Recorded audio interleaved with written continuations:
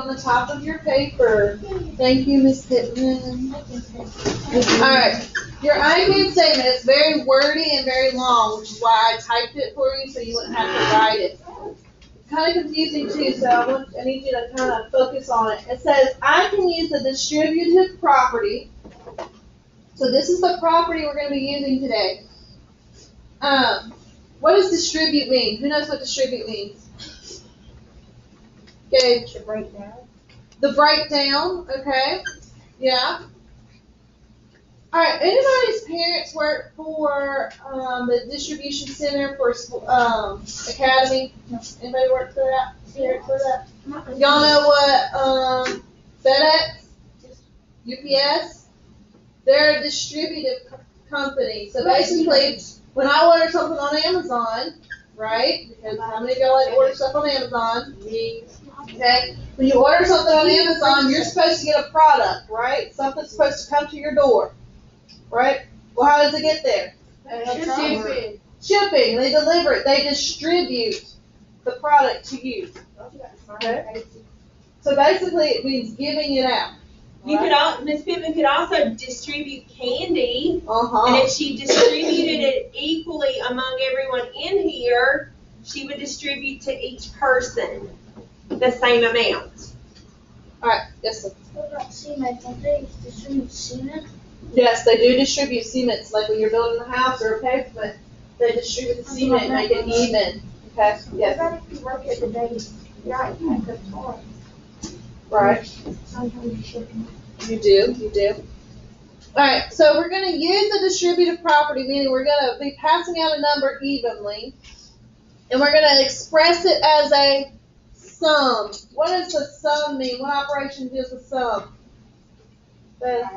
Add. So we're going to represent it as adding, okay, of two whole numbers with a common factor. So we've been talking about common factors with our GCF, right?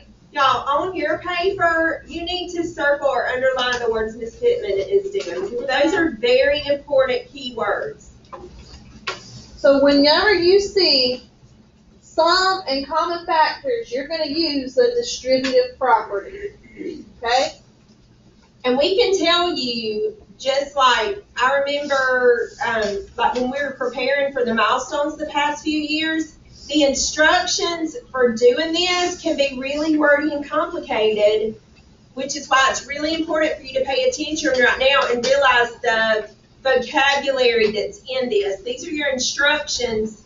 This will be what it says to find the distributive property using common factors. Okay. It intimidates sixth graders every year, these instructions do. But you know how to do it. Mm-hmm. So when you see common factor, I want you to think GCF. Okay, when you see common factor, I want you to think GCF. Right?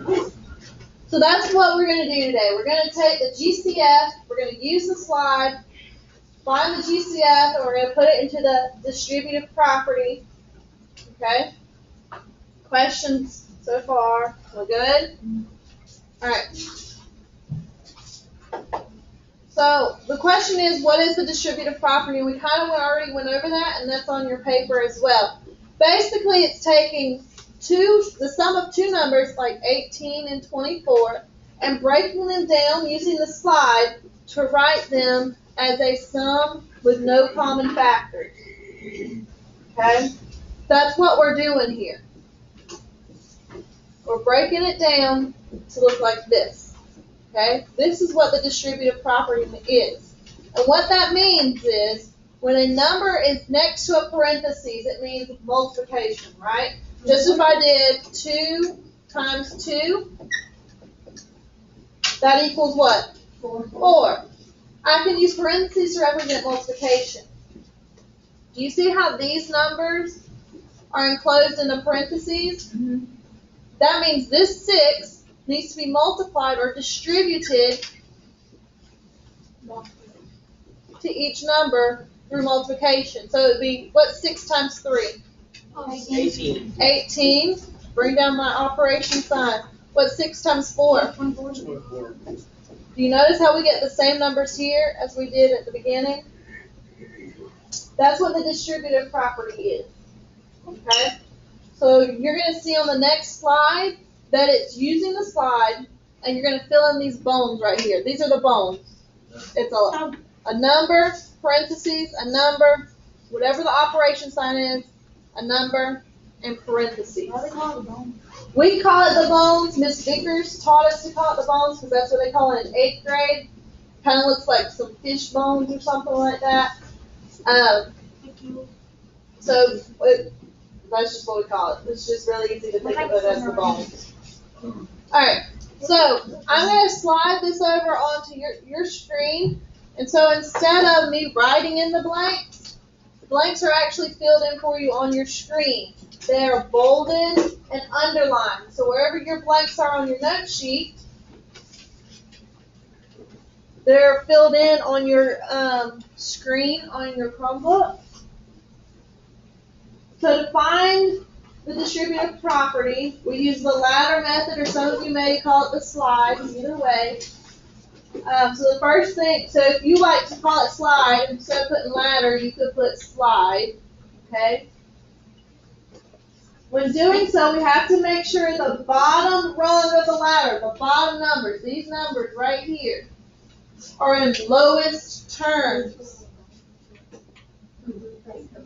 We can't pull anything else out of them. We try to get them as far down as possible, where nothing will come out of both of them.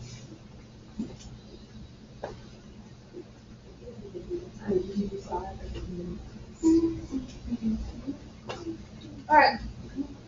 The next step is to multiply on the left to find the GCF. Do you remember how we draw the G? That's not filled in for you either. That's for you to fill in. But if we have, once we go through the process of the slide, we set up 18 and 24 in the slide. The common factor we can pull out is 3. 18 divided by 3 gave us 6. 24 divided by 3 gave us 8. We know 6 and 8 are even, so they pull 2 out. 6 divided by 2 gave us 3. 8 divided by 2 gave us 4. Will anything come out of 3 and 4? No, it won't. Because the numbers are next to each other on the number line, they're not going to come out. So that's when we draw our G. Okay? Do we add or multiply inside our G? We multiply. Make sure you draw a multiplication sign inside your G so you can remember that you multiply.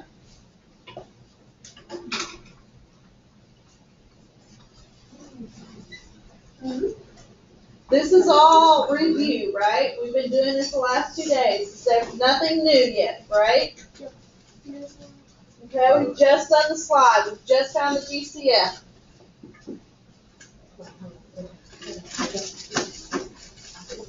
All right, what's 3 times 2?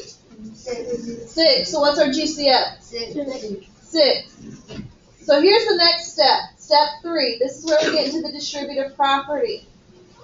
Basically, we write the numbers at the bottom of the ladder inside the parentheses or the bones and use the operation sign from the original expression.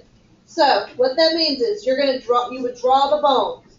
You would draw a line, parentheses, line, whatever operation sign there is. Since we're adding, we put addition.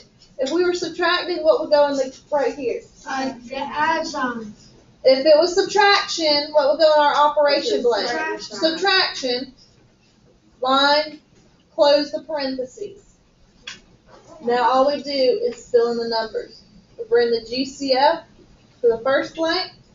We drop the 3 down. We drop the 4 down. And we're done. That's all you have to do. There's not any other math to it or anything. So make sure in your note page you drew the arrows, because the arrows aren't there for you. Draw the arrows so you know where they go. Or you know where your numbers go.